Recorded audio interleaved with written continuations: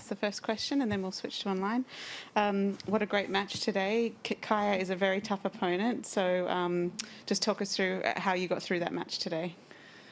Yeah, it was definitely a difficult match from the beginning to the end. I had to fight for every point. I was even match point down, and I thought I was really brave in some moments. So the fight really paid off in the end. Okay. A reminder to those of you online, if you have a question for Donna, please use the raise your hand function.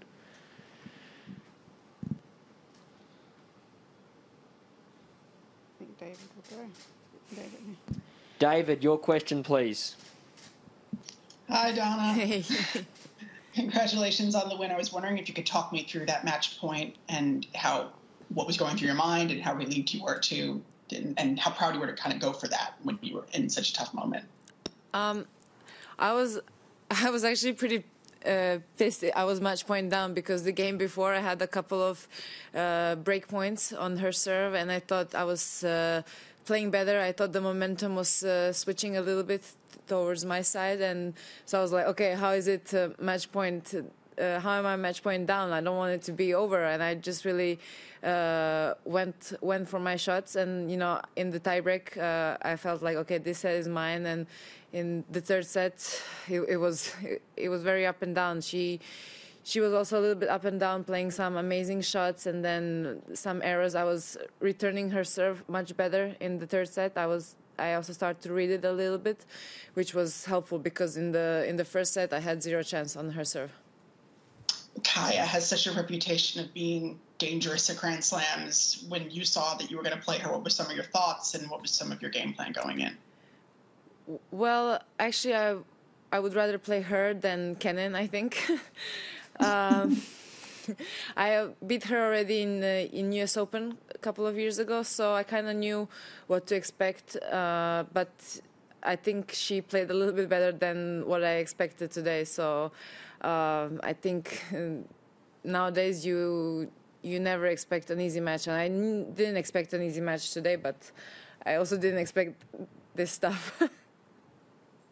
You're now in the fourth. You've made it to the fourth round of every Grand Slam now. What do you make of that kind of achievement, and how happy are you to start your season with a result like this? Yeah, I'm really happy. I never made second week in Australia, so I think this is my worst slam when it comes to results. And I'm surprised I did it this year with the courts being so fast and all that.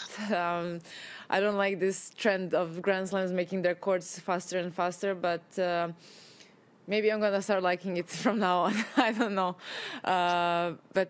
yeah, I was just really upset. There's no crowd today, so it was kind of also my motivation to win, and then I guess have to win one more match or two more matches to have crowd again. I don't know. So I hope to have another match here with crowd.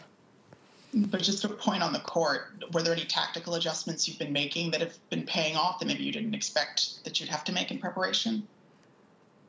I mean, yes, I definitely had a plan in place today, but she was hitting it so big and so hard sometimes, so it was tough. I tried to open up the court to play some angles, but when you have bombs coming at you, it's difficult. So I try to do what I can and just run. Thanks. Okay, Courtney, next question, please. Hey, Donna. Hey. Congrats on the win.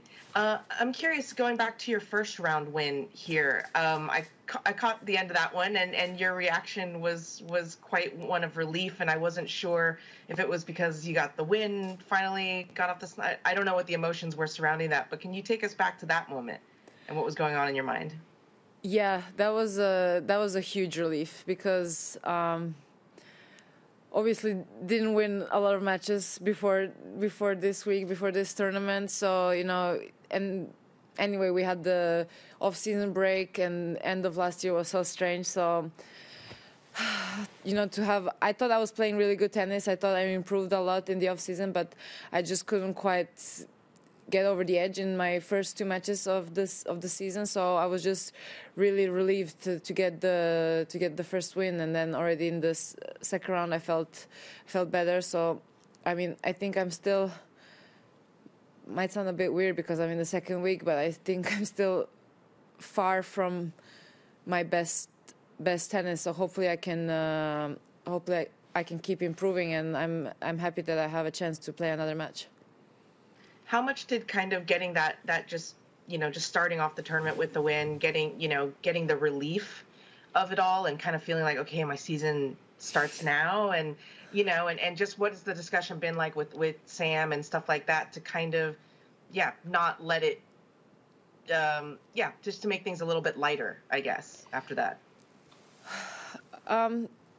Yeah, but you know, after I was really relieved for like a couple of hours, but then I was already focused on my next match, which is something like a couple of years ago. Maybe I would still be riding the hype for a couple of days, and I'm like, oh, I'm out of the tournament. So it was just it was like that. Just, you know, happy, enjoyed it for a couple of hours, and then it was straight focused to the next round, and it was the same with the second round, and I'm sure it'll be the same.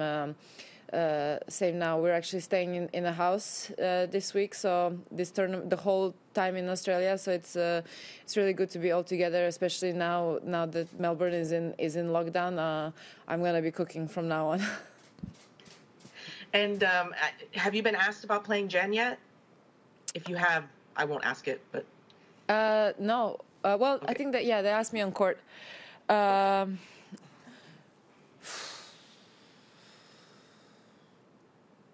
I mean, who did she beat today? Yuvan. Okay. Yeah, I mean, you know what? Everyone's playing great tennis.